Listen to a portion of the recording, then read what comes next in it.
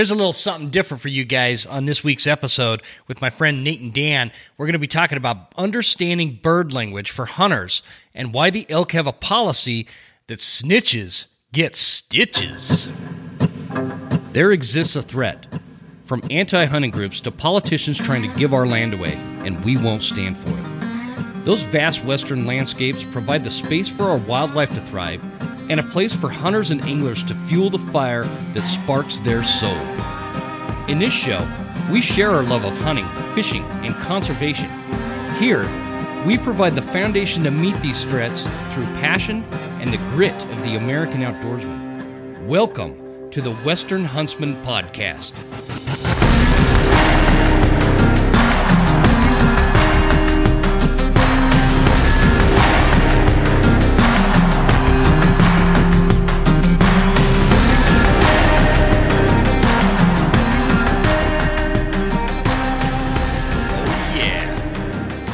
What's happening, folks?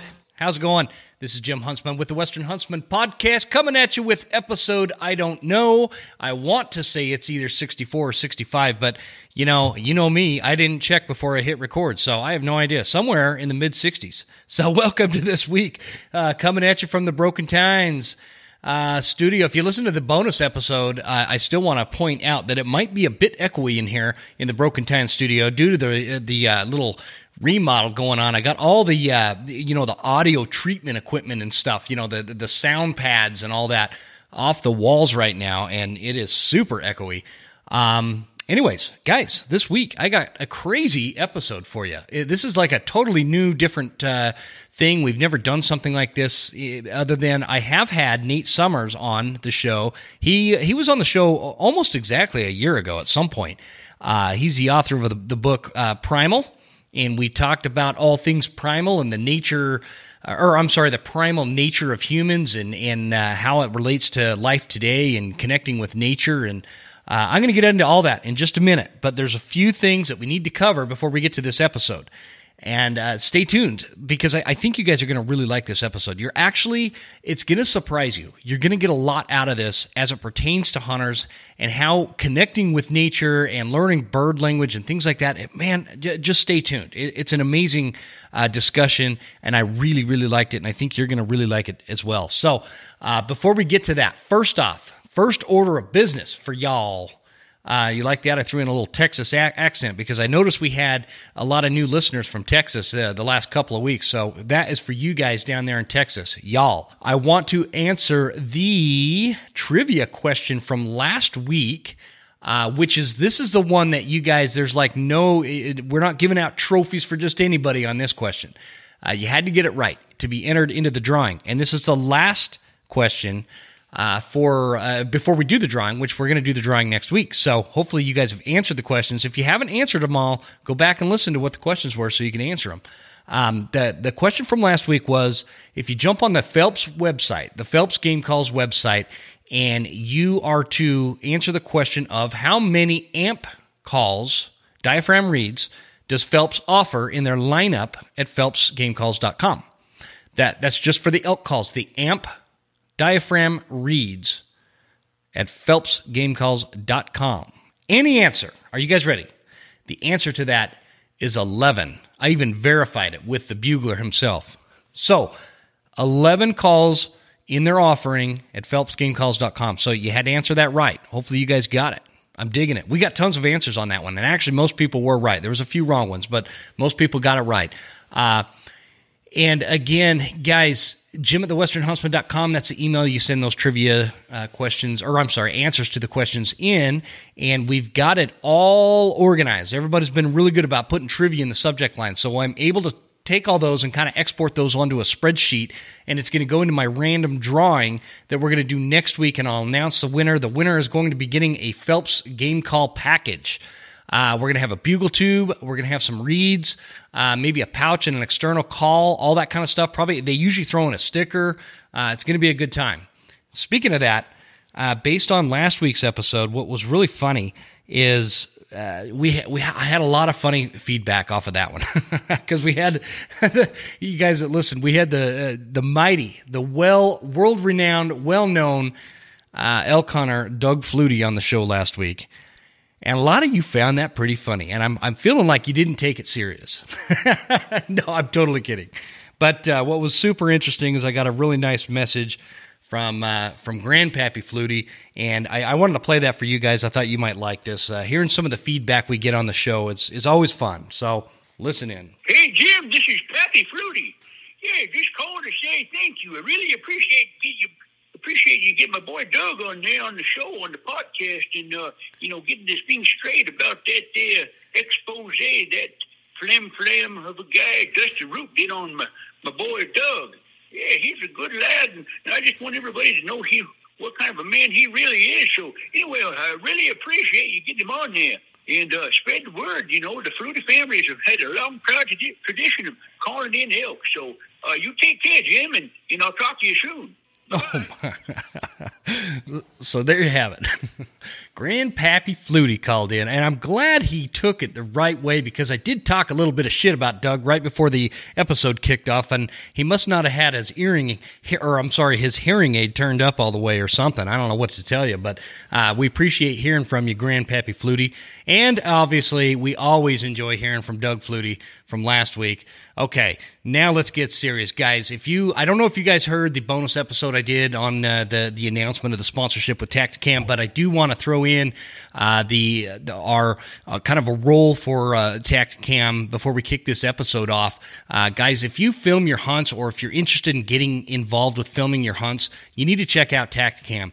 Tacticam is the newest sponsor of the show. They've got a whole wide variety of different types of camera systems, from like the 5.0 to the fisheye lens, depending on if you're fishing or hunting or just wanting to film, scouting. The other equipment that they offer are things like your film through scope, the FTS. If you can attach that to your rifle scope. In certain states, you got to make sure you're checking the regs on that before you just throw it on there, because it like in Idaho, you can't do that if you're hunting big game, but you can if you're throwing rounds at a target, or if you're hunting coyotes or turkeys or something along those lines. So the Tacticam is a 4K digital recording device. It's super easy to use. You control everything from one to several cameras right there on the app. It just connects to your app. You could zoom in, record, stop, pause, all sorts of stuff right there on the app. They also have things like the Reveal cell cam. So if you're managing land, or you have it set somewhere in your hunting area where you do have that service, you can get pictures sent to you to your phone in real time. It's a really cool piece of equipment, and I'm super excited about this sponsorship and this partnership that we formed with Tacticam. It's going to be a great one, because I think that a lot of you guys are like me. We don't know how to really go about filming these hunting trips the right way, with this type of action cam or POV cam, which most of them take really crappy footage. They've got bad audio. The depth perception is way out of whack. Not the case with Tacticam. So check out Tacticam.com and see if they've got something that makes sense to you. If you don't want to learn how to use a full-on, video camera out there while hunting, just pick up a Tacticam, because it's super easy. Like you just push the button a few times and you're recording. So it's a great product. Guys, check it out. We're proud of them coming on board as a sponsor, and we really appreciate that support. So with that said, guys, this episode, like I told you, I've got Nate Summers, who is a return guest, and I've got Dan Gardoqui on, both of which are... they're not like what we usually have on the show in terms of like mainstream hunters. These guys are survivalists, they're naturalists, they're hunters, they're gatherers. They are the type of dudes that can walk off into the woods with very little, next to nothing on their back, and survive. They teach classes on survival. They teach classes on hunting techniques with using bird language and how that can relate to hunting. And they teach survival classes. Nate has a new book coming out, and you guys need to check this book out. It's because it's his first one. That's how I found Nate. Is actually I was in Grangeville, Idaho, and I had walked into this truck stop. I was coming through Grangeville, going to this truck stop, and there's this book on the shelf, and there's a bunch of books, right? And they're like high-end books. And I'm looking at all these different books, and I had a couple of days to burn or whatever, and I see this book called Primal sitting there, and I picked it up. and Nate is the author of this book. Great book. So if you've never read Primal, it's worth the read. You should pick that up. You can find it on Amazon. And then also he's got a book coming out in about a week or so called Awakening Fire. And it's all about fire and what burns, how to make the proper fire. We talk about it in the episode, so I don't want to like duel up on that one. But Dan Gardoqui has a website called Lead with Nature, and he does all sorts of classes on bird language and animal tracking and things. His website's super interesting. So jump on there and check that out with these guys. You guys are going to get a lot out of this. If some of you are listening to this thinking, what in the hell is bird language how is that going to pertain to Western big game hunting? Guys, you're going to be super surprised, because if you pay attention to what these guys, they have a totally different perception than what is the norm within the hunting industry, right? It's a totally different view that we're coming at this with, and you'd be well to be open-minded to it, because there's a lot of information that I learned and you're going to learn too as we kind of walk through this. And we're just basically touching the surface. These guys have a more advanced class, if you're interested, that's coming out in April, and that'll be in the show notes. Again, guys, I think you're going to really like this episode. Enjoy it. And with that said, guys, thanks a bunch for tuning in. Check us out on Instagram. Check us out on Facebook at The Western Huntsman on all of that stuff. And you can check out thewesternhuntsman.com. We appreciate you sharing these episodes with friends and family, those who you think would benefit from listening to the information we provide here at thewesternhuntsman.com. At the Western Huntsman Podcast. I'm quite tongue-tied today, I tell you what. All right, guys, let's kick it. Let's kick it off with Dan and Nate. Enjoy this episode. We'll talk to you soon. Thanks, guys.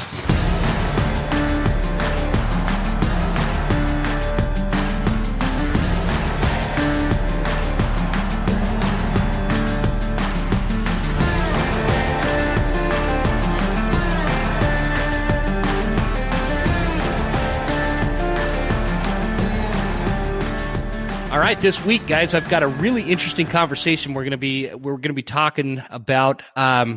It's something that doesn't usually mesh or the bridge is not crossed a lot when we're talking about like your mainstream hunters and how they can mesh kind of a naturalist view of wildlife and nature, and specifically using bird language. And so you guys might remember about a year ago, I had author Nate Summers on the show, and we talked about his book, Primal.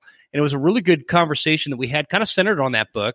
And Nate is back, and he is joined with Dan. I totally forgot to ask you how to pronounce your last name, and I'm going to butcher it, but I'm going to try, okay? Yeah. Dan Gardoqui? How'd I do? Gardoqui. Dan Gardoqui. Just think like okie dokie. That'll work. Perfect. So Dan Gardoqui. And Dan has a website called leadwithnature.com. Nate has the website primal.com. Is it still primal.com, Nate? It's primalnate.com, www.primalnate.com. Primal Nate. So, guys, I appreciate you coming back on the show. Thanks a bunch for being here, and I'm really looking forward to this one. Excellent. Yeah, thanks, Jim. We're happy to be here. Let's kick us off real quick and kind of refamiliarize everybody with Nate. Give us your background. Again, Nate is the author of the book that we talked about last year called Primal, and he's got a new one that I'm pretty excited about called Awakening Fire. Nate, can you tell us a little bit about that and tell us a little bit about yourself?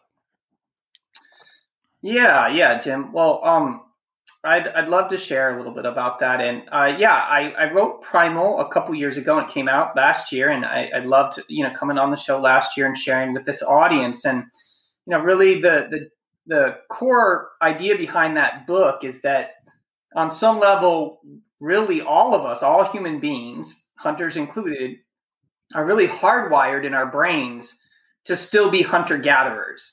And it's this idea that our society has, progressed and done different things, but our biology hasn't changed that much. And so we have these deep longings to, wander the earth, hunt, fish, gather.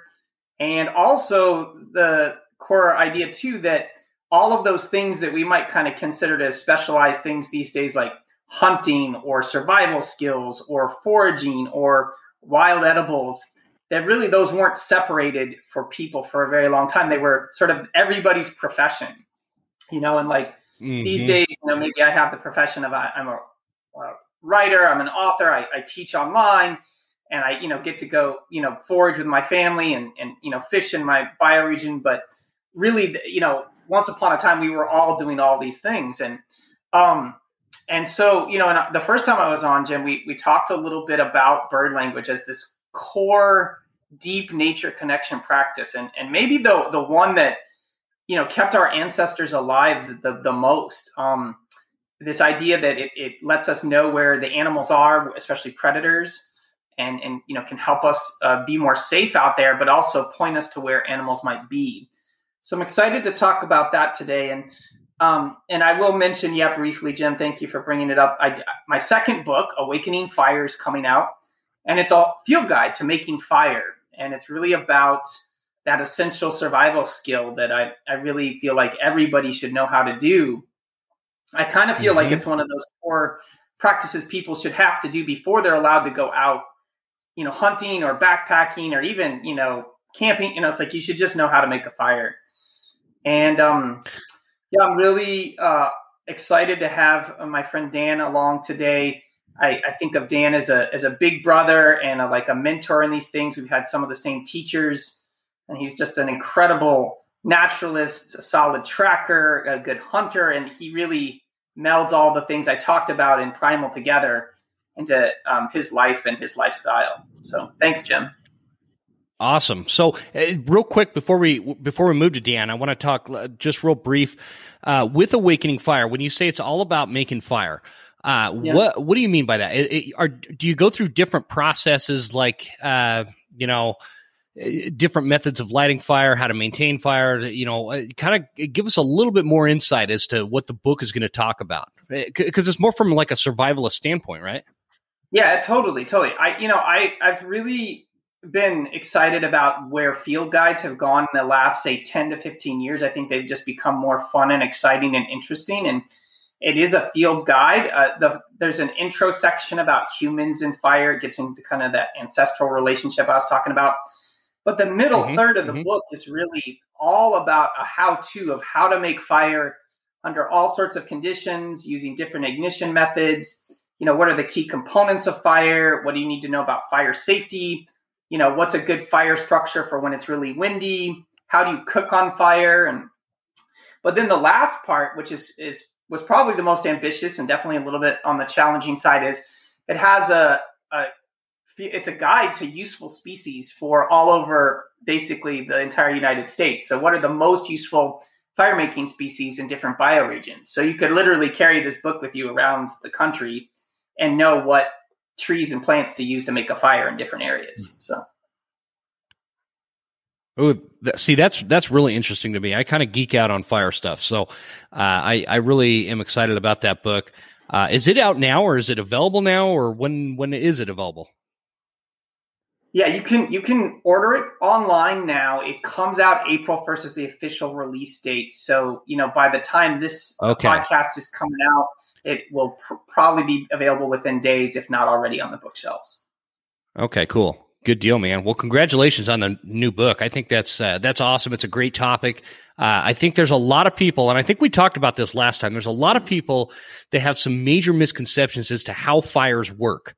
And I run into it all the time. I see these folks out and they're just wanting to take their family camping, and they get these total green live log rounds, throw gas on them, and expect this nice hot fire to roast marshmallows on, right? And it just doesn't work. And so that's going to be a super helpful guide, I think, for a lot of people, and they'll really benefit from it. So looking forward to that, man. Cool. I appreciate you sharing. Let's switch to Dan. Dan, give us a little bird's eye view. No pun intended with the topic we're talking about today, but give us a little bit of background on you and your mission and your website and things, and we'll take it from there. No problem. Yeah, thanks, man. Thanks for having me.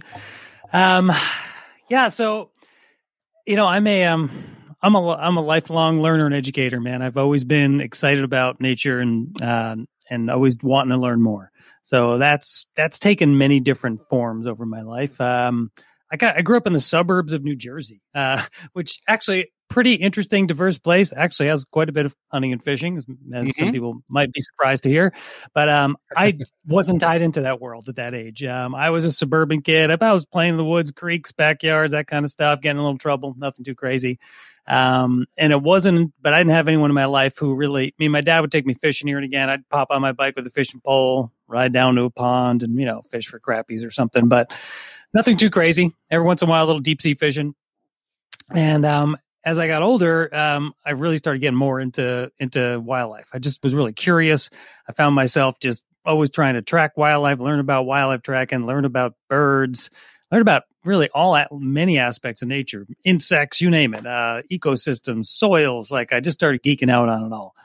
I had a great mentor, high school teacher who kind of got me excited about all that and had me starting to, teach kids to be outside and play and have a good old time. I was working with little homeschool groups. I was starting to work on the weekends as an educator. And so I just, never stopped learning. Nature's an endless book, right? You just can keep going and going. For sure. It's always humbling you. You learn something new, only to learn you didn't know 10 other things. So, that's kind of how I went down. That's how I started going down that path. And I got really interested in the vocalizations and just basically bird behavior. I wasn't crazy about the whole checking off birds on a big list and running around chasing rare birds. I did some of that just to learn them. Hung out with a lot of kind of old birding elders, like Audubon type folks, and that was helpful. It was helpful. I got to band birds, hold birds in my hand. That was really freaking cool. Loved it. But then, I really just I felt like there was so much more we were missing about what birds were saying. And I started to notice all the things that birds, all the communication, the body language. I started to just see how other animals paid attention to birds. So I noticed how squirrels are listening to birds and chipmunks. And then eventually how, foxes and groundhogs and badgers or whatever it is. So many different species were all basically sharing a language. And I remember being a kid and hearing some old story. I don't know who the heck told me it, but it started off with this, it's like one of those old fables and said, once upon a time, when all the animals spoke the same language, ... And that line really stuck with me. And I always be like, what is that language? And so I've spent a lot of my life trying to figure out that language and learn about it and share it with others, the little insights I've had. So, sometimes we call it bird language. I teach some online courses. I sometimes call it talking with birds. And it's not just about birds though, but birds are the gateway to this deeper kind of language that all the animals are speaking. And, I just, frankly, what's happening is, wildlife are all communicating. And most of the time, almost all the species are all listening to each other, whether they're actually reacting or not, right? But we know they're paying attention. Like you can't go stomping into a forest, as hunters know, and not expect to spook ground birds or, or crows or ravens or something, and then spook those elk a half mile ahead. They're going to see that concentric ring. Like I think about the human, I think about the way we move and the way we set out like basically ripples in a pond. If we're not quiet, if we're not still, et cetera, there's many ways we kind of trigger animals and then we lose our advantage when we're trying to get close to them. So I got really excited about it. Picked up hunting as an adult in my early mid 20s when I just wanted to find a good source of healthy local wild protein.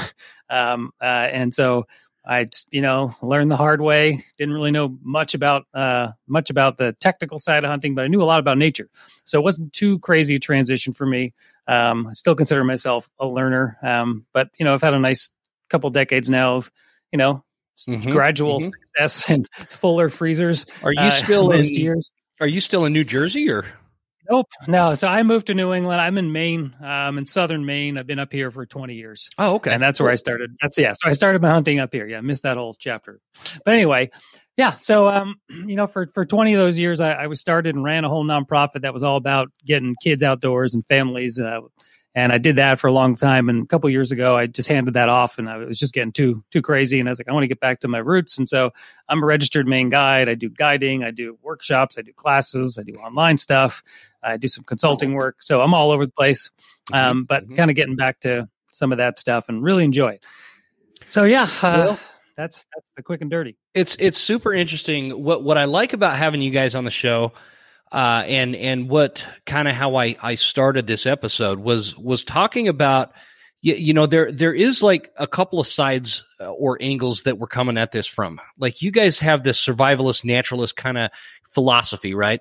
And hunters, there's this mainstream hunters where a lot of it's all about, what kind of new technical gear do you have? What kind of pack are you running? So even some of the advanced technology, like the incredible satellite imagery, we can walk around in the middle of nowhere with no cell phone service and still see on our phones. It's just amazing. Yeah. But what I really like is we're kind of talking about, and Nate's book speaks to this. The name of the book is Primal. And we're meshing these worlds where there is this humanistic primal urge in all hunters, and I feel like it's in every human, hunter or non-hunter. And the difference is like for guys like me, I harness that, and a lot of people, I think they've lost that, and I think that has created this sense of dependency in a society that misses that, and souls are like lost. And I don't mean to sound overly philosophical about it, but I feel like we have a lot of lost souls in the modern world because they don't have this connection with nature. They don't have things like what we're going to talk about with bird language and a connection to the hunter-gatherer type kind of lifestyle that is what makes up human history. And so that's, I don't know if I explained that right, but that's why I'm excited about this. And I want to come at this conversation from, I know a very, very basic elementary kind of bird language if you're talking about that. And I think Nate and I talked about this last year where, I learned at an early age when I'm calling coyotes, let's say, and I used to do that quite a bit for farmers to kind of call the coyotes that were creating havoc on their, farms and ranches and things. They would hire me and other guys that would go out, and we'd call the coyotes in, and we'd harvest these coyotes. We'd get these coyotes. And so I learned early on that the birds will tell you where the coyotes are at. And if there's a coyote coming in, the birds are going to follow that because the birds want what the coyote leaves, right? And so they're following these coyotes, and they'll kind of communicate with each other. I never knew what they were saying to each other, but I always knew when something was going on or something was coming my way. And again, same thing when in terms of like bear hunting, you can kind of know the general area of where a bear might be coming up a draw based on how the birds are moving. And they don't make a lot of noise from what I've seen, but you guys are going to help me understand all that here in a minute. So that's basically laying out my very elementary understanding of bird language. And so that's where I kind of want to kick this conversation off. Can you guys, and I don't care who starts this out, but give us just a general summary of what bird language is, and then we could dive into the details of it. Does that make sense? Yeah, I'm happy to take that, Nate. Do you want me to run with it? Yeah, go for it, Dan. So, right on, Jim. I think we're talking the same language here. So I think the first thing for people to understand is the importance of having a baseline understanding of what's going on in a place, right? So say it's just like the difference between hunting the woods out back where you live or the mountains, or when you travel somewhere else and hunting those places. It takes, when you've scouted a place, you've hunted there year after year, you kind of know the baseline of that place. You know what to expect in terms of changing of dropping of leaves and the movement of certain species, when they're hibernating, when they're not, the rut, everything, right? You just kind of have a good feel for it. Mm-hmm. But when you travel somewhere far off, you might not feel that comfortable. You might not know all this information, and it's easy to misread and misunderstand what's happening. So I just call this baseline. So if you have a good baseline knowledge, a good, real deep sense of place in an area, that foundation is critical for interpreting this bird language thing we're talking about more accurately. Yeah. It's super, super helpful. That being said, there are some characteristics that are universal and don't really matter. And I've traveled to other parts of the world, and, I've hopped off a plane and was asked to teach a workshop the next day and be like, all right, just going to go with the things I know are true in other places I've been in. I don't know the names of any of these critters. I don't know this elk from, that antelope from that squirrel from that crow, but, they're antelope and they're crow and they're squirrels. So they're going to, there's a language I know from them. So that baseline is really important. And I think actually that ties back to your idea of this kind of lost soul thing. I mean, since we've, at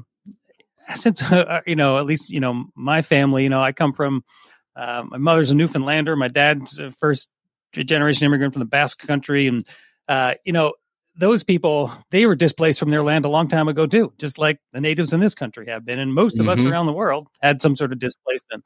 And, as painful as those processes can be, they've brought some terrible things and some wonderful things to our lives. But the nature of it, the thing is, displacement disrupts that idea of a baseline. So we don't really know a place that well. Whereas if you have an uninterrupted deep connection with one place, like where I live here in Maine, we have, which is this area where I am now, is a Wabanaki territory. And actually the Wabanaki, we have 4 different bands or tribes in this region who are still here despite everything that's happened to them. And they have an uninterrupted connection with this landscape. And they've got stories and place names and moon teachings and you name it that are all about this place for 12,000 years. That's amazing. That's super amazing. I mean, that's a lot of history. Right. It's one of the few regions of the country where where natives weren't displaced and sent on some reservation somewhere else. So, I mean, there's definitely others, right? But anyway, I just mentioned that because that kind of connection and depth of knowledge and understanding of that baseline helps. Right? It gives you a real jump start.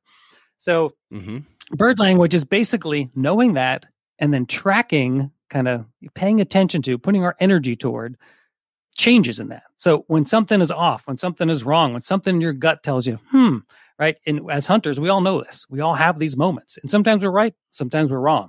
Sometimes we have a hunch, we have our instincts, right?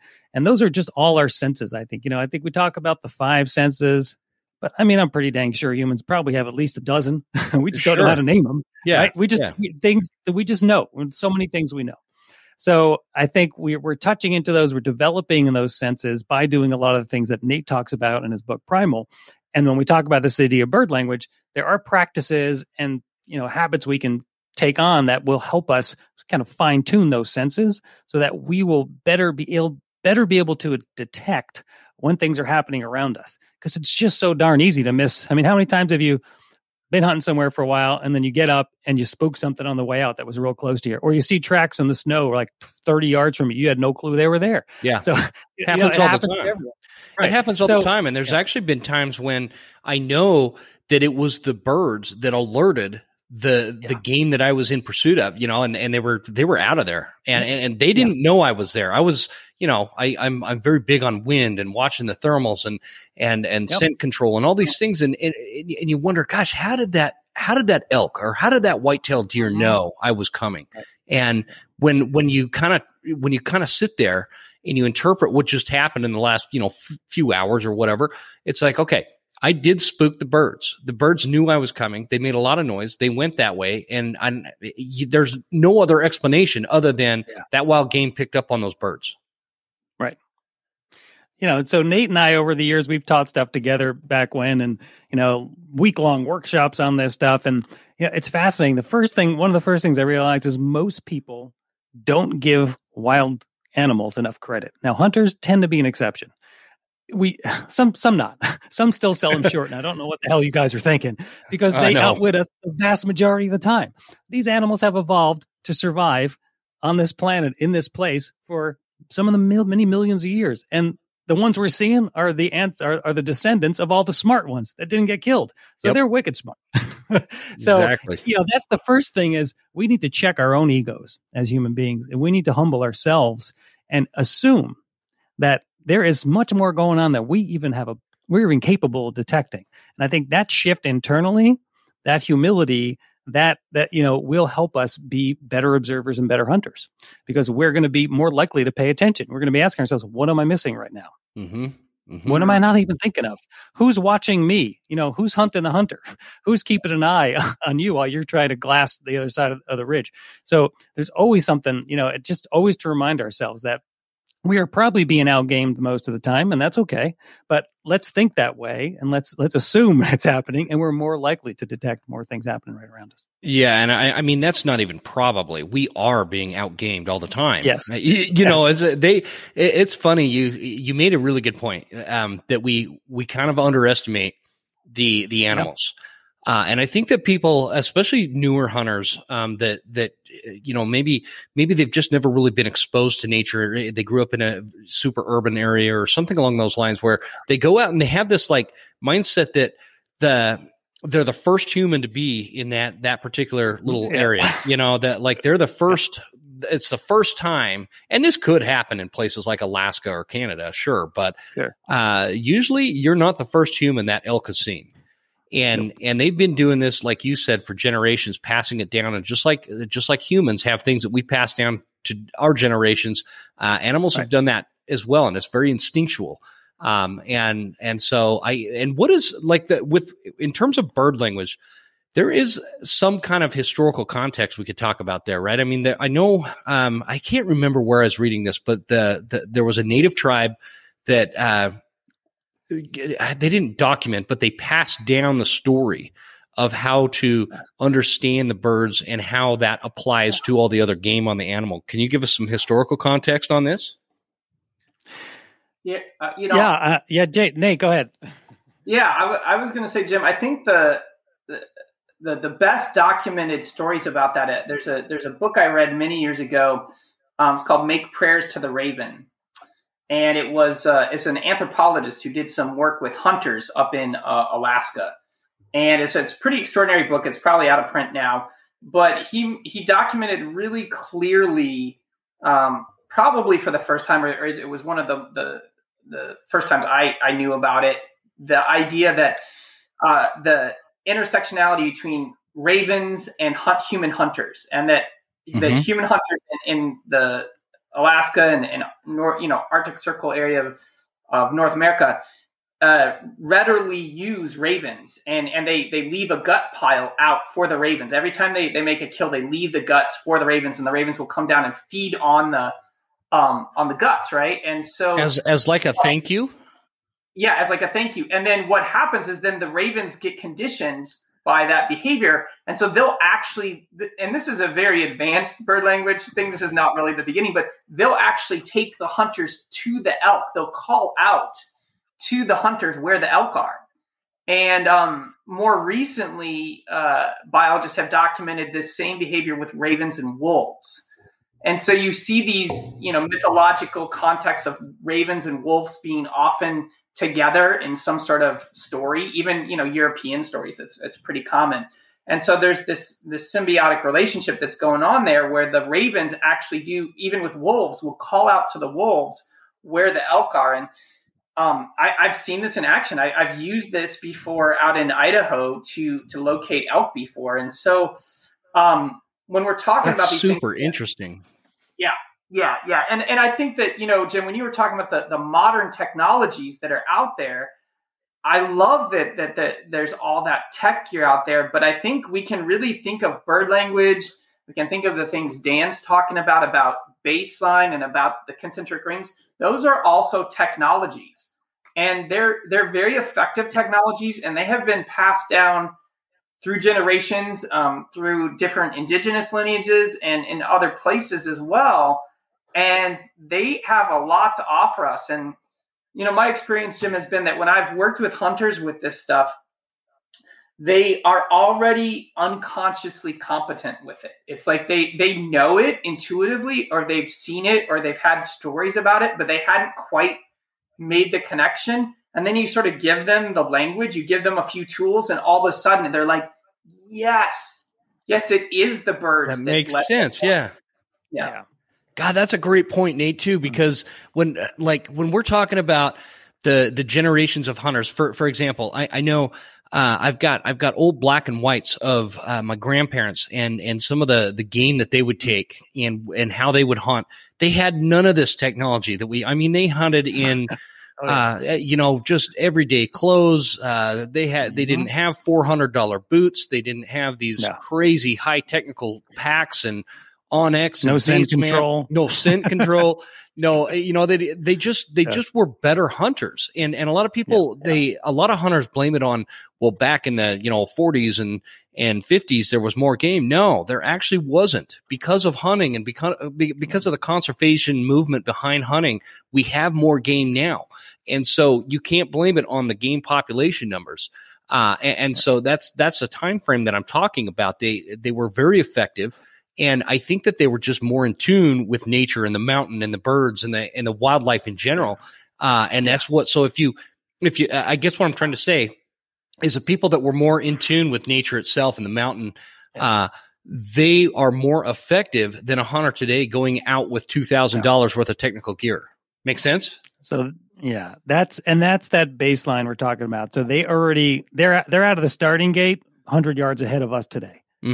Because it was a simple, and it's not like, I'm not going to try and romanticize this. Often these are people working their tails off, not making much money. They're close to the land because they can't afford to be going and traveling and doing fancy things, right? Sometimes it was a tough life.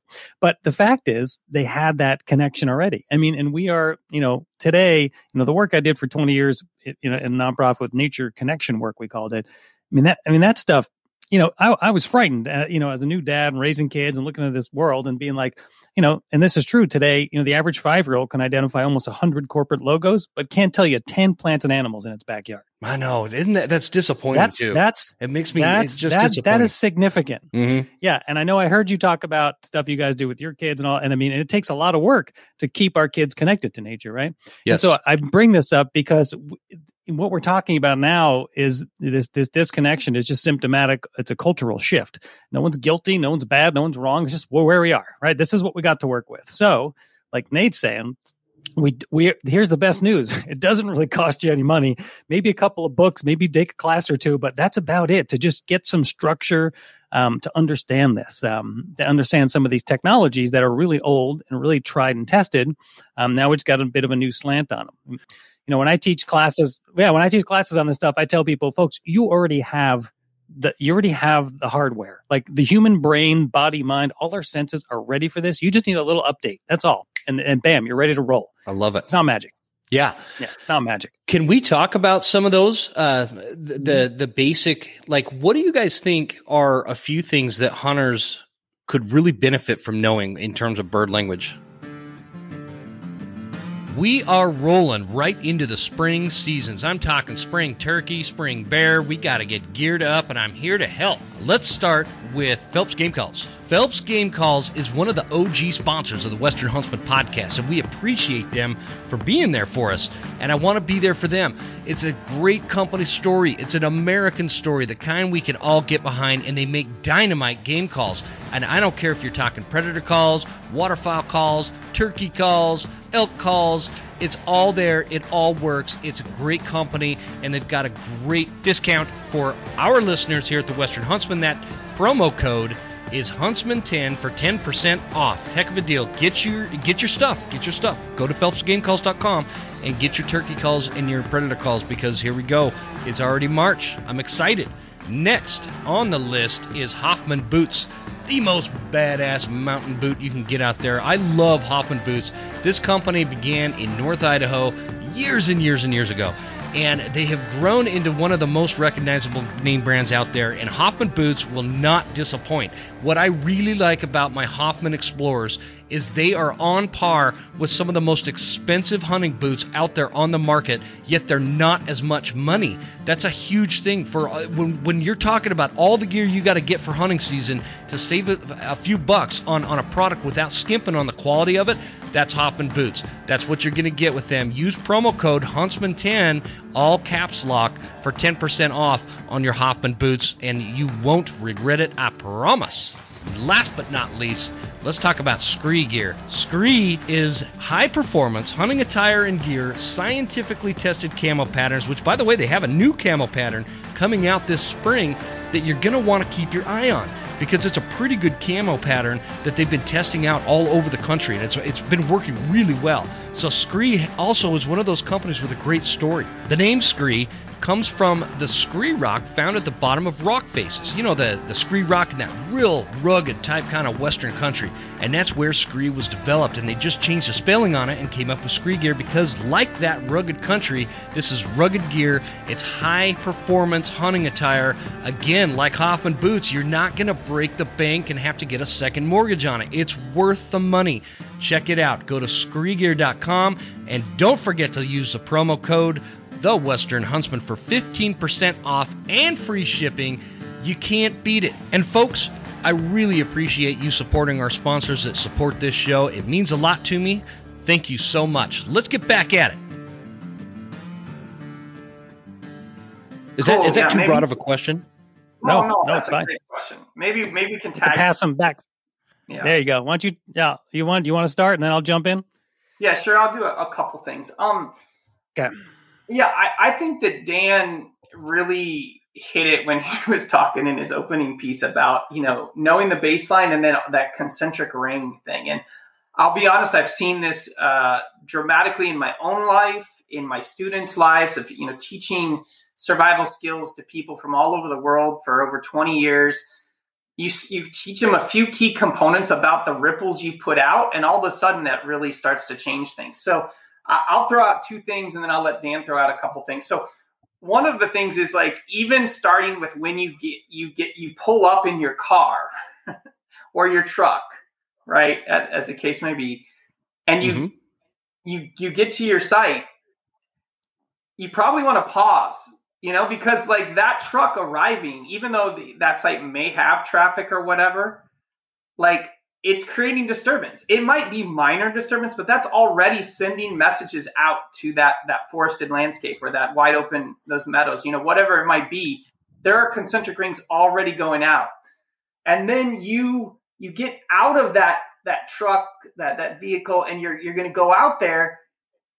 Close that door softly, don't slam the door. Like, I know that sounds like ridiculous, but no, I say that all the time. It's not ridiculous. Like elk, no, that concentric ring that you're talking about, Nate, I think we talked about this last time. And you're talking about, you've got this pond and the water's smooth as a baby's bottom, right? And somebody throws a little rock and it creates that ring that just kind of expands and goes and goes and goes.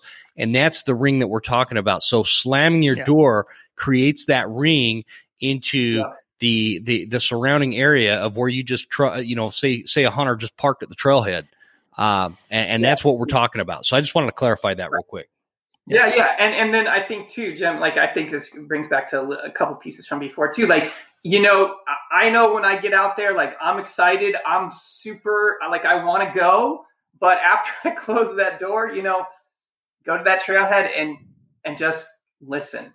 And just pause, because all of that disturbance is going out there. And what you basically want to do is let that disturbance die down before you enter into that field. Because if there's already disturbance and then you go out there and you're adding more disturbance, that's basically just sending out lots of ripples. And that's why those animals, both of you were talking about, anybody who, knows anything about tracking and sign will tell you there's animals all over the place. They're out there all the time. We don't see them because those ripples are going out so far in front of us. And I've been stunned by, working with these skills for a while now, how close I can get to animals and how often I can see the animals when you start to learn to do these simple things like that pause. And I'll let Dan take a couple now, but I would say, that whole thing of being aware of those ripples and pausing, those things are you think those are so basic, but it's kind of to use an analogy from the fire book, Jim. It's a lot of people, it seems like they're taking the chunks of wood, the green chunks of wood, and they're pouring gasoline and trying to light it with a match to get a good fire. It's a similar thing, basic fire structure, there's key components. Going into a wild area, there's key components that if you know the right kind of code, it sort of gives you the insider approach. So those are a couple things I'd recommend. Dan, I'm sure you have some good ideas too. Yeah, no, appreciate that. Yeah, I got a funny follow-up, a little story on that one that Nate just told and that Jim was already practicing. I had a friend who lived in Colorado for a while, and he was a bow hunter. He was an elk hunter, among other things. And he started to realize these patterns when he would be glassing back towards his truck and the trailhead. And he started to notice that when other people would pull up, whether it was a trail runner, a hunter, a biker, it really didn't, it depended just on how they moved and what kind of noises they made. But he would watch these ripples happen. And he started to notice, some spots really far away where there were some decent elk bedding spots, and that some of them would never get disturbed and some of them would. And basically, like all the other species out there, many of them do this, he became what I call a wake hunter. He decided where to put himself at the right time of day so that when those other people came up, they would force the elk away and right toward him. Now, a lot of critters do this.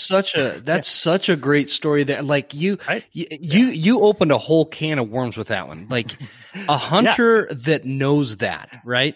Has such an advantage over your average Joe that goes out and just doesn't understand that ripple effect and how in tune people do not give. Again, we're going to say it again. The people do not give these animals enough credit. My father-in-law told me this story of he was deer hunting and he's in southern Utah overlooking this kind of open meadow area where there was two big bucks kind of feeding down there. Well, the meadow had a trail, like a bike trail through it. And he needed those bucks to kind of move in. There was no way for him to get closer without them noticing. So he was hoping they'd come his way. Well, people would ride their bikes up this trail. The mountain bikers would ride their bikes up the trail. And interestingly, about 2 minutes before they made it to the meadow, the bikers, the bucks would kind of move off, not super alarmed, but they would casually move off behind some brush and literally duck down.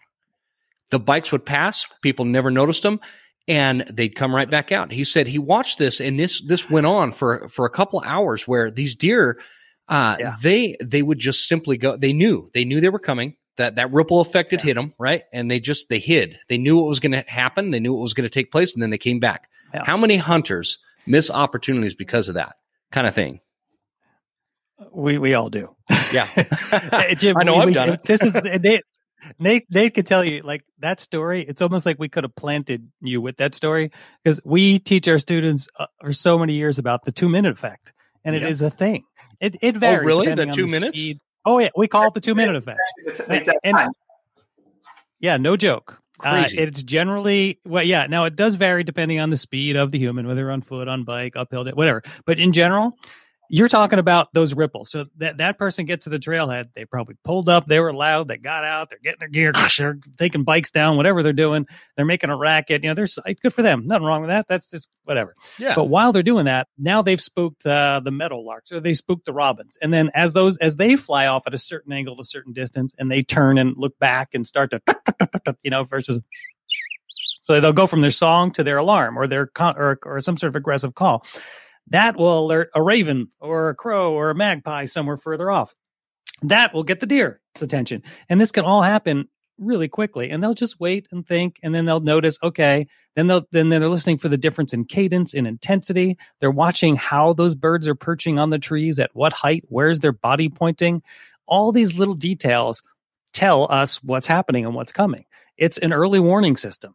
And pretty much all the other wildlife, most of the time, are using it. We're the only ones who generally aren't. And that's why we are at a disadvantage. So that's a perfect story. So great. Yeah. Another little tip or technology. I love Nate's. I mean, I always call pausing the most radical thing you can do in the world. Like, do nothing. Literally just stop and do nothing. For how long? Don't look at your damn phone. How long of a pause are you guys talking about? Yeah. It kind of really depends. This may sound a little strange, but it really, first of all, depends on your frame of mind. I mean, if you're coming out of the car and you just got a text and you're having a fight with your wife, or something's going on at work and you're kind of a mess, or you're just pissed off, or that kind of energy needs to you need to do something with that. Because I'm telling you, people, we pick up on energy of each other. Like, you ever walk into a room and everyone's talking about you, you can tell, or there's something real heavy going on there. You can tell.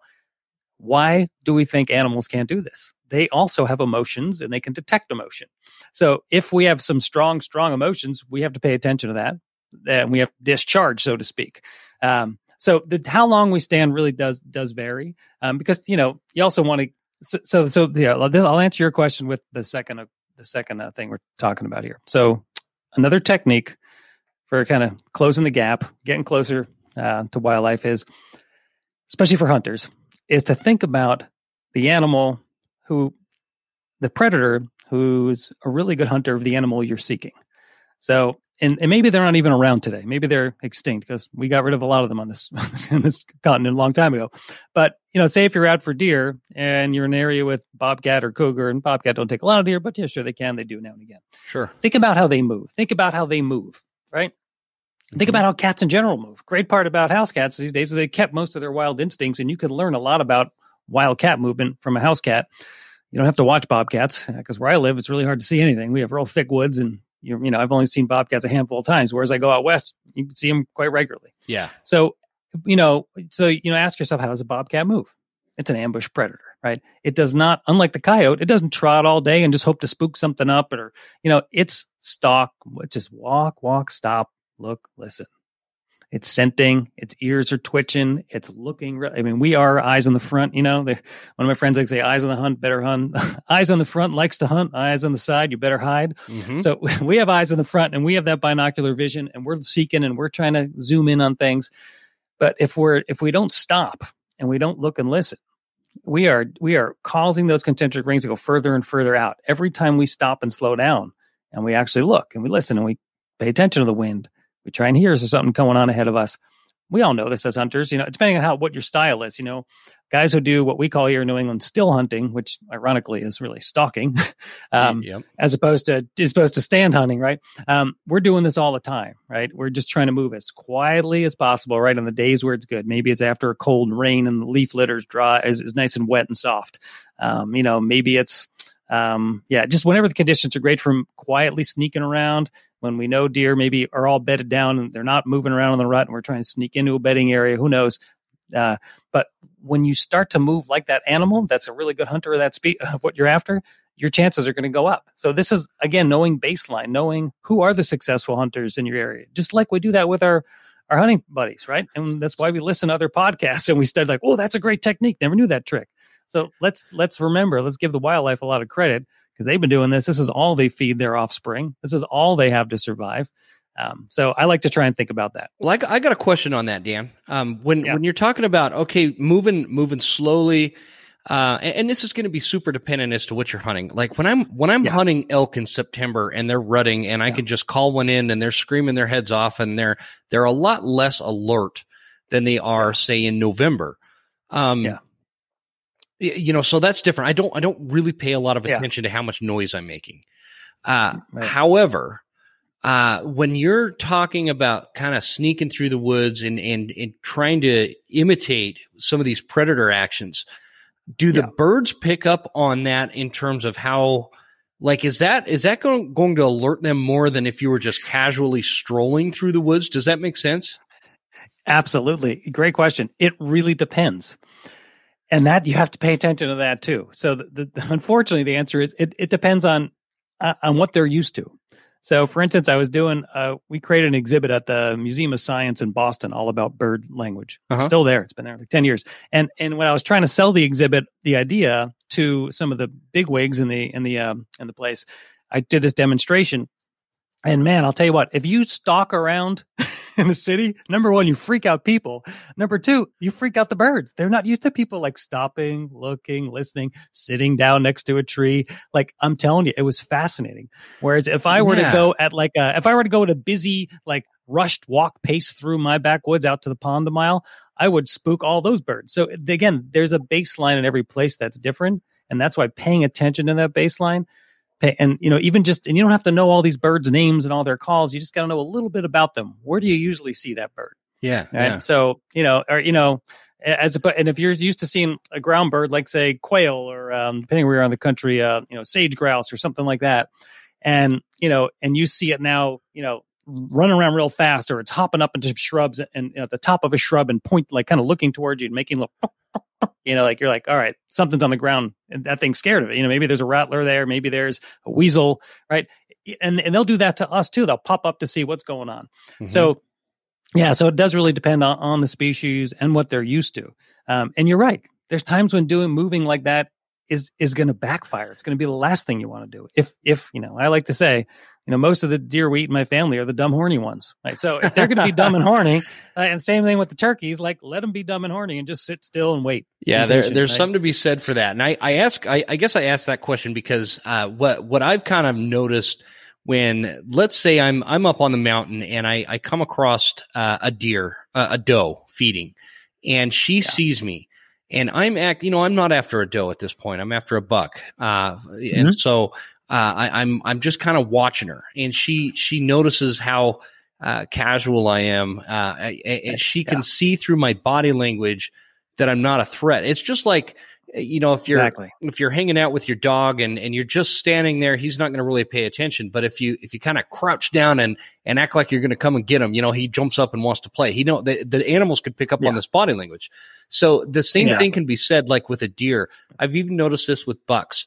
I can get pretty close to them, and they'll know when I'm a threat versus when I'm not a threat. And I could stand there and I could look at them. I can even talk to them sometimes, and they'll just kind of look at me. But the moment I draw my bow, they're out of here, right? So that's an interesting thing. And so I'm just curious how birds react when they're seeing, obviously he's moving through. By the way, I want one of these ravens that points out where the elk are at. I need one of these suckers. Yeah. It takes a little while to develop a relationship, Jim, but you could do it. You can do it. You just start paying attention to where the ravens are and making sure you leave out some guts for them, but, I'll bet the elk have like this snitches get stitches policy against the ravens when they know that the wolves are, they're pointing them out for the wolves and stuff. Yeah. Well, I want to add something onto what you were just talking about, because I think that, body language is a huge part of this. And so, when we talk about birds and bird language, and I think Dan and I will probably get into some specifics about that in just a couple minutes here. But yeah, body language is a huge portion of it. And I definitely agree with Dan. A lot of it's contextual. It's like, what's the context? And, when you're talking about your stroll out there where you're getting close to doe and even to some bucks, you're in your baseline, right? Like when, your personal baseline, your nervous system is probably pretty relaxed. It's not super excited. Yeah. And this is one thing that's very odd. And there's a lot of stories about this around the world. I kind of get into this a little bit in Primal or whatever. But for whatever reason, there seems to be nothing quite as terrifying to the birds and wild animals as humans, like running along a trail, modern human beings out of, not in their senses, running along a trail or biking along a trail or even just like hiking along a trail. It's like that causes them all to often flee. And so anything you can do to work with that profile, your own body language, even your nervous system, like what Dan was talking about, like where, if you're really upset and you're really tense, like even that can kind of agitate the animals. And the piece we haven't said yet, just want to put out there that I think is really important is that, birds communicate all the time with vocally, like that's or a lot of birds do. And the birds we're talking about, the ones you want to pay attention to, that's what they do. That's how they survive. And they're always paying attention. Like that's their job, is to pay attention and to communicate to each other about what's going on. And so it's almost like the birds are like a security system, and that security system has this grid. And as you're moving through that grid, if you move too fast or you move too intensely, it's going to set off little alarms in different sectors. And the one little piece I'll just add here that I find really interesting is that, and I could go deep on this, and I'm going to try not to get on a tangent, but the sounds that let you know that a bird is alarming are the same sounds or are very similar to the same sounds we use as alarms today. So like our car alarm or a siren, like it's like this repeated high-pitched note over and over. Like those are the kinds of alarms. Those are the kinds of sounds we want to pay attention to. Those are the things we don't want to cause. Like that's pretty interesting. And I sometimes, in my sort of view of like our human brain, I think our brain's designed to recognize those sounds as alarms. And that's why we make the alarms on our phones and alarms on our cars and alarms in our security systems have a similar pattern to what we would call a bird alarm, like when the birds are alarming about something. So can I ask like some scenario questions, and maybe you guys can help me define them? Sure. Okay. And because I think a lot of hunters go through this, you're sitting in like up on a ridge overlooking a drainage, and it's like a mid-sized drainage. Maybe you're hunting deer or elk, whatever, some kind of ungulate species up on the mountain. Across the drainage, way out of view, sight, smell, everything from where you're sitting, a bird does that alarm sound, like Nate was just talking about. Yeah. And maybe you see him fly off. What does that tell you guys? Well, because to follow up with that question, want the goal is for me and hunters to kind of understand whether it was you that triggered that bird alarm or whether it was something else, right? Yeah. Great. No, thank you. That context is helpful. So I could say that most people, this funny thing happens where if we haven't been thinking about this topic, even though maybe, like Nate said earlier, many hunters are already unconsciously kind of practicing things that are trying to decrease the amount of alarms they cause, because we don't want to, we're trying to be sneaky. We're sneaking around the woods trying to find some game. Mm-hmm.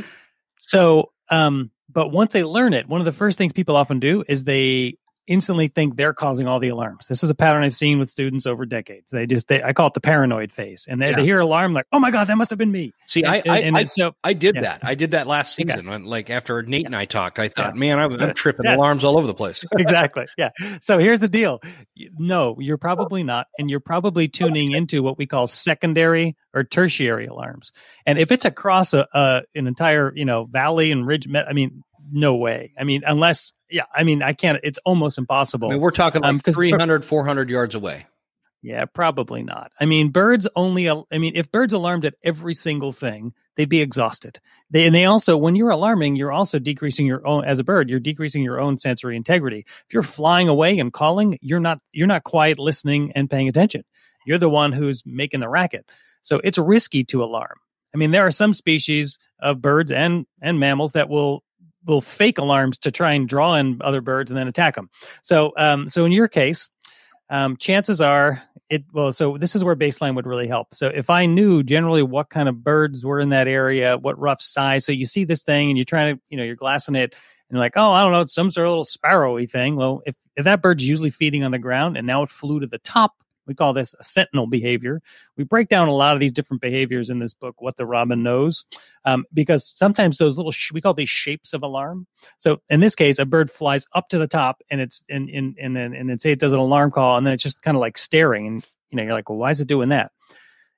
If you think about it, little tiny bird sitting out on the tip of a branch out in the open is also a sitting duck. Like, a quick little falcon or a fast accipiter like a Cooper's Sharpie, one of those birds comes by, boom, it can pick it off. So that's a dangerous place to be. That bird's risking itself because it's concerned about something and it's kind of has an agreement with all the other birds that when you see trouble, you have to speak. You see something, you say something in the bird world because everyone's counting on everyone else to pay attention. Audio vocalization is the fastest way to alert other things to tell them what's happening. Mm-hmm.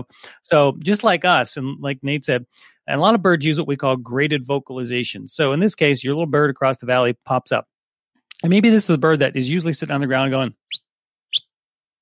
maybe there's a little contact call. Mm-hmm. But now it's up higher, and you notice the frequency, the duration, and the volume of that call, which would be hard to hear at 300 yards, to be fair. But say you can hear it, or you just see something, or it's closer. All of a sudden, it goes from to,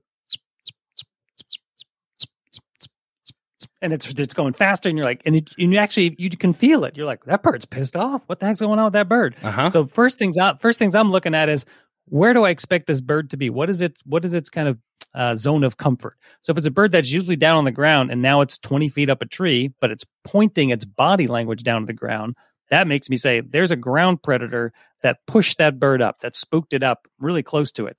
Now, if it's that pissed off, it's probably a ground predator that could could eat it or its nest or its young if it's a breeding season. And if it's out of breeding season, then it's probably something that's generally frightened that may kill it and eat it right then and there. It's not going to be a couple of little bachelor group of elk kind of are walking by or something. No, it's probably not that. It's going to be something more threatening. Whereas if the bird just kind of casually pops up, maybe makes one little call, looks back, and then drops down again, then that make me think, oh, it was a subtle disturbance. And that could be that elk that just came by, and it kind of like maybe an elk got out from its bed or the buck walked 25 yards and sat back down somewhere else. That could sometimes around here, that kicks up the thrushes, and the thrushes will make a little call when I see that happen, and then they'll kind of settle back down pretty quick. So there's these gradations of alarm that happen. Yeah. Gotcha. So there's one. Yeah. So if you're moving into this same drainage, right? And we're talking, let's talk about elk hunting. And a hunter's moving into the same drainage, and just right in front of him, a few different birds do give off this alarm and fly away. It's like you know you kind of spook the birds. Is that drainage done? Do you need to go elsewhere? Are all the deer and elk, are they out of there? Well, hard to say. Nate, go ahead, Nate.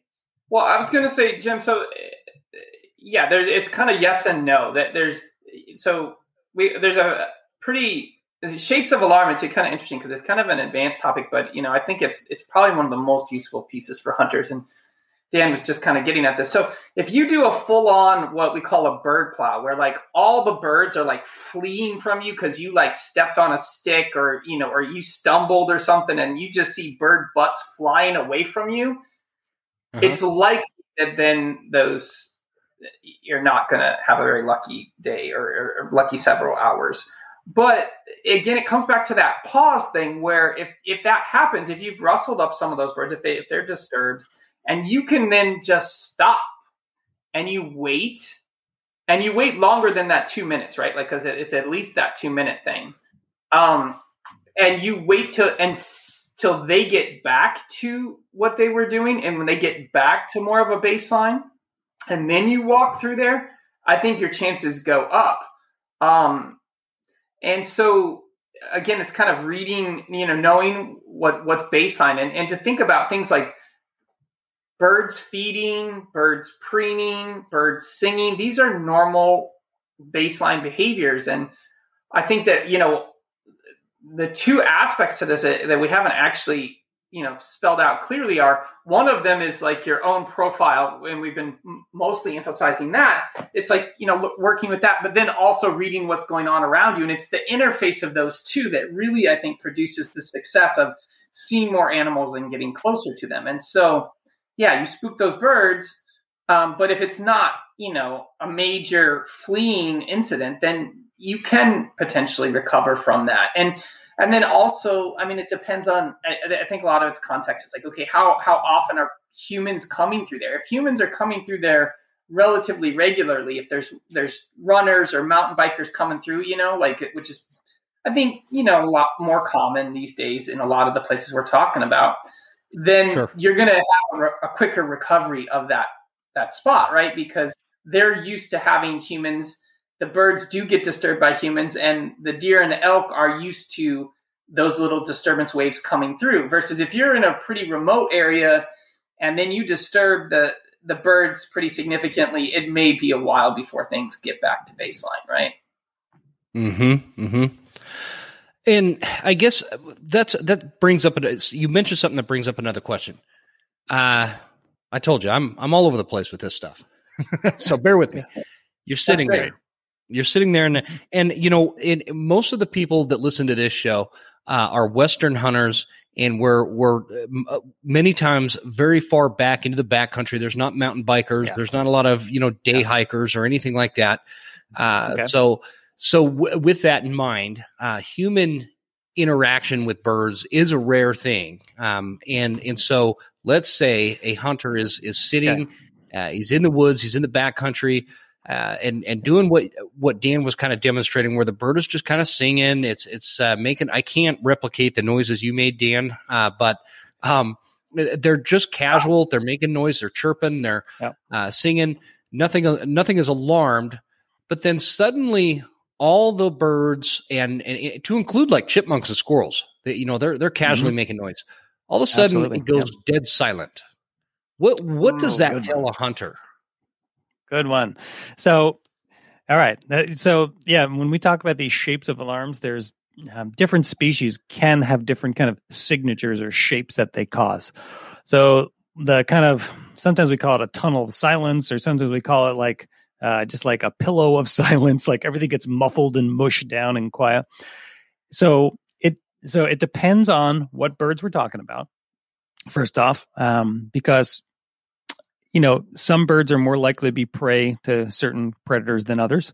So in general, around me, and I've been out in the Mountain West, a decent bit, not a ton, but if I hear a number of birds, especially if it's a diverse group of birds singing or feeding and just kind of doing their baseline stuff, and then all of a sudden it gets quiet, I'm generally assuming that there's a very effective bird predator in the area, and probably a raptor, so bird of prey. So something that specializes on eating birds, because they do not want to be detected. And especially if they freeze in place. Like if they get really quiet and they're not really moving, then that means there's one really, really close. And in that case, I would say just listen really carefully, because they're doing really high-pitched alarms, things like so high you might even hear when I do it. Like super, super stuff that's ventriloquial. They can't even, so a predator can't detect it. Say that falcon can't even tell where the heck that noise is coming from. Mm-hmm. So rarely do you get that kind of a pure thing of silence happen from, say, an elk, for instance. However, what about a grizzly bear? Oh, you said it. I was going to say, I just said it. Bears will cause huge chunks of silence sometimes. Sometimes. It really depends, again, on the bear's body language, on the bear's intention, on what the bear appears to be doing, where it appears to be going. See, that always makes me nervous. So I hunt a lot in like grizz country. And I'll be sitting there, and all of a sudden the woods, both birds and squirrels, everything, it just is like all of a sudden there's this eerie, dead silence, and it's like I could feel the presence of something. Okay. And I go on high alert at that time. Like I'm whistling up an alert sound like the birds are, but and so that's always interesting. I want hunters to be aware, just from a safety aspect, if bears can create and I worry a lot less about black bears than I do with grizzlies. And so it's interesting you bring that up.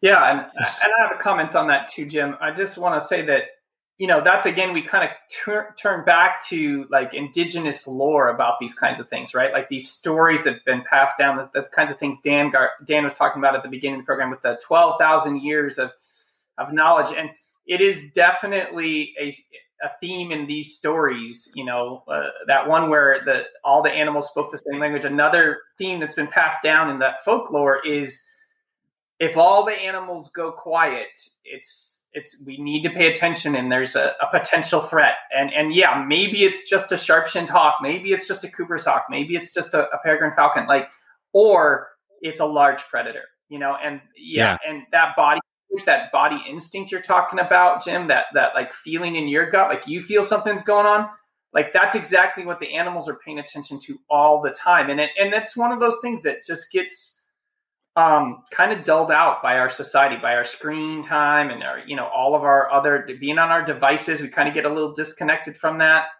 But it's the same thing, I guess, if you go into the city, and there's certain places in the city and you're just like, wow, like the vibe here is just really different. And I got to be really aware right in this section of the city, even if you don't know anything about that part of the city, you just know, like the body language of the people, it's a similar thing. But And I think that's one of the fun things about this work is like uncovering that lore, and those stories stay around for a reason, when you talk about survival, when you talk about hunting, when you talk about bird language, like those elements are not there for no reason. They were remembered and shared with us for good reasons.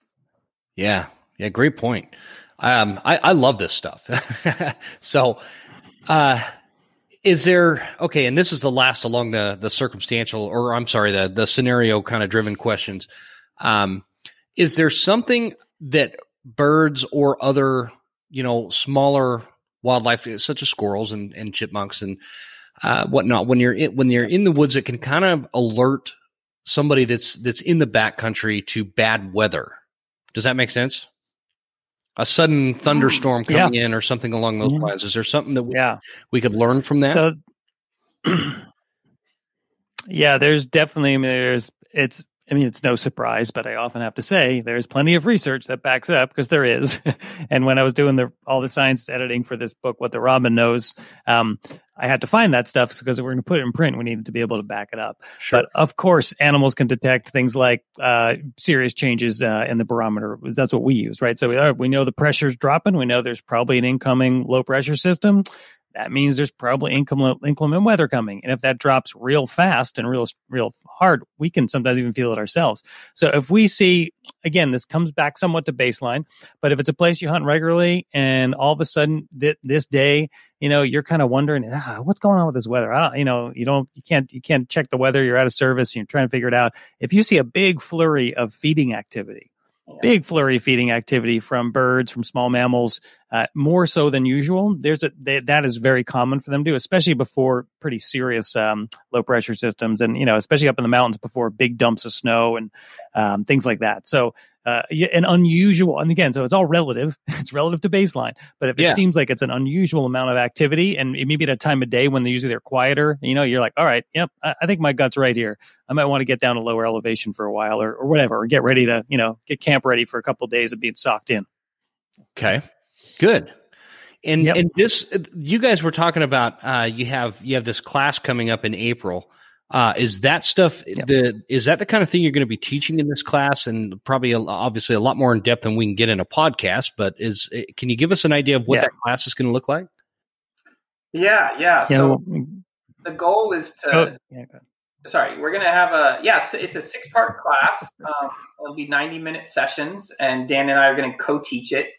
And really, the goal is to give people the tools to work on both sides of those things we were talking about, like the tools to lower your profile and to learn the baseline around you, and then also to start reading the bird language, the animal language out there outside of you, and to bring those together. And we're going to gear it towards the idea of people being able to get closer to and see animals more regularly. It's not going to be exclusively designed for hunters, but it'd be for anybody who wants to see more animals. But that's definitely the goal, is to basically deactivate all of that alarm system we're talking about, and see what can happen for people. So and we'll share stories. We'll put plenty of science in there. I know with Dan especially, he's really good at the research end of this stuff, and making sure we're not just pulling things out of nowhere. So that's the idea behind the class, and to make it a place where people can bring their questions, all those scenarios, and those are excellent questions, and to really be able to work with those things. It leads me to one more question here. I apologize. I know we're running a little bit long, but when we're talking about how the birds and the alarms and things of that nature alarm the prey animals such as deer, elk, ungulates, any kind of ungulate or mammal, in terms of predator hunting. So we're coming into spring bear season is coming up. And it's a big deal in my neck of the woods.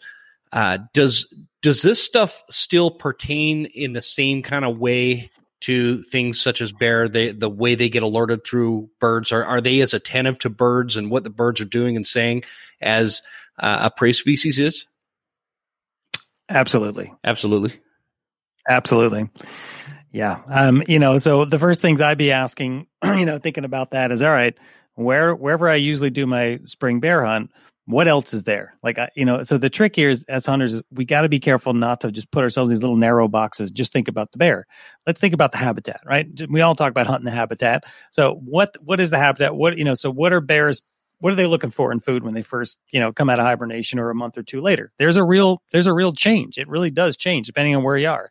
Like where I am, they're often looking for a lot of root vegetables or a lot of roots. They're looking for green shoots. Then they shift over to more meats. Like around here, fawning season's a big time for the bears to go after them. Oh yeah. So I want to ask myself, what are the bears after right now, and where are the places that those things are most likely to be found, and who are the other animals around there who I need to pay attention to?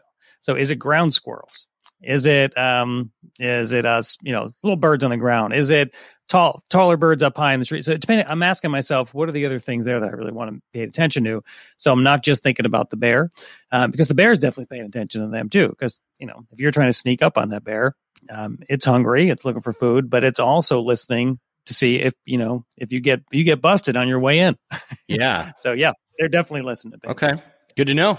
So I hope you guys are listening. Bear Hunter coming up. We got season opening here in less than a month at this point. And so that ripple effect that we were talking about earlier, all that's going to apply to predator hunting as well. Yeah. I swear wolves are keyed in a little bit better than any game species I've ever seen in my life anywhere on the planet. But other than that, this has been a great conversation, guys. I really appreciate this. I feel like we can go on for like 2 more hours. Can you guys tell the audience where you can be found? I know, Dan, we talked about leadwithnature.com, and Nate is primalnate.com. Obviously, those are going to be in the show notes. Where else, or what else would you want the audience to know about you guys as we're moving forward here? Yeah, I could start, Nate. Nate, you think about what you're going to say, and you can close it. Okay. You can find me on Instagram, Lead with Nature, Facebook, Lead Nature. I put out a decent bit of content. I have a whole series called Learn a Bird series, and those are mostly about getting to know basics of birds, so that again we can build that baseline knowledge. Excuse me. I teach a number of different online classes depending on, I just did one all about, my other specialty is wildlife tracking. I just did a couple of courses specifically on winter wildlife tracking. I had people from, Alaska, Arizona, California, you name it, all over the place, East Coast, West Coast. All sorts of stuff there. And those are online courses. Yeah, because of COVID, I've shifted a bunch, and actually they've gone pretty well. It's been really interesting. Yeah, that's interesting. So I found them. I'm on your website now. Okay, cool. Yeah. A lot of them aren't posted right now because they're closed. But I do winter ecology. I taught as a professor for 10 years at a local university, and then I've changed those to be more grounded kind of courses.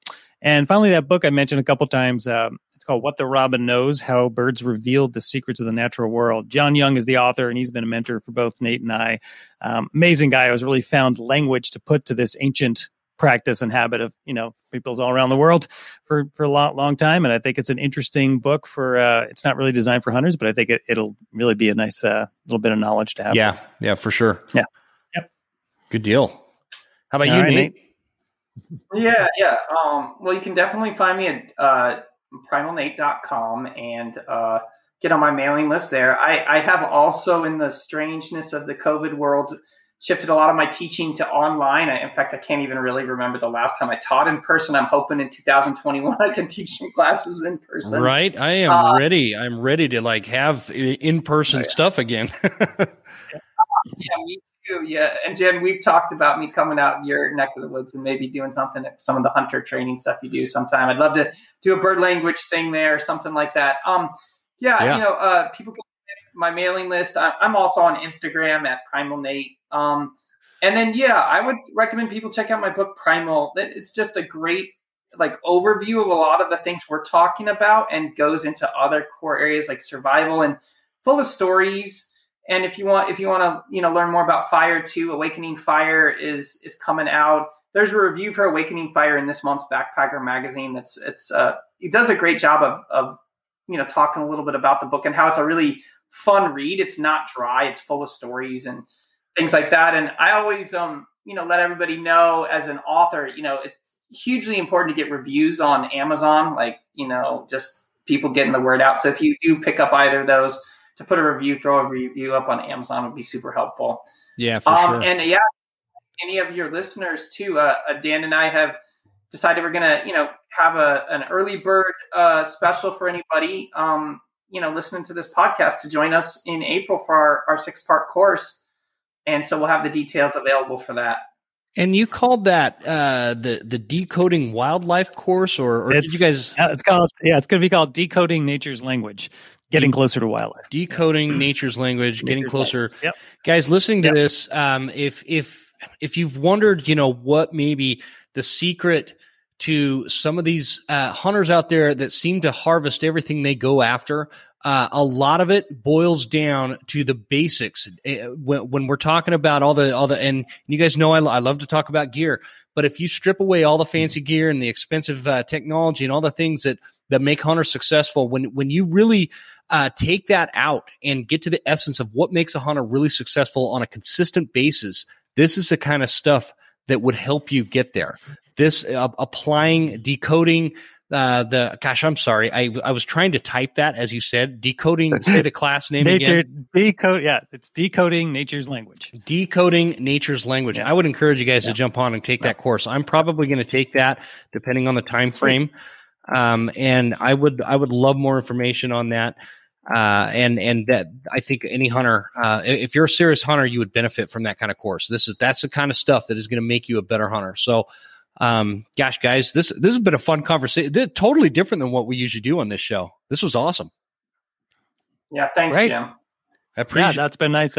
Appreciate it too. And, I look forward to checking out some more of your podcasts and, hope to hear from some of your listeners. Good deal. Well, my show, sometimes we do serious ones like this. Other times we do complete satire. So, bear with me. So I appreciate it again, guys.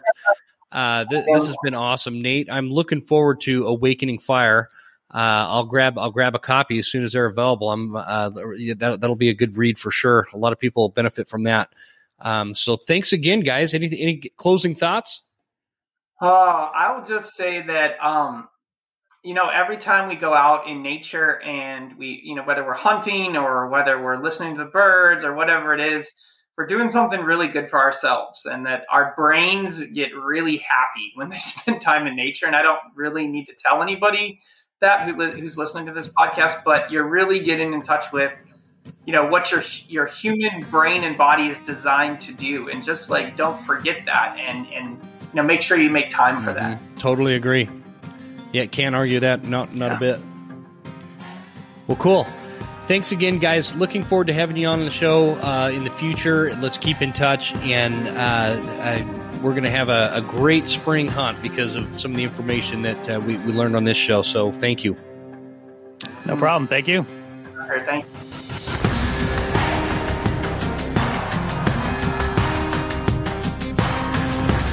You made it all the way to the end. Thank you so much for tuning into the show. We sure appreciate your support. This is Jim Huntsman signing off and reminding you to check us out at Instagram at The Western Huntsman and on Facebook at The Western Huntsman. And you can also check out the website at thewesternhuntsman.com. Thanks again. We'll see you guys next time. Stay Western, and I'll see you on the mountain.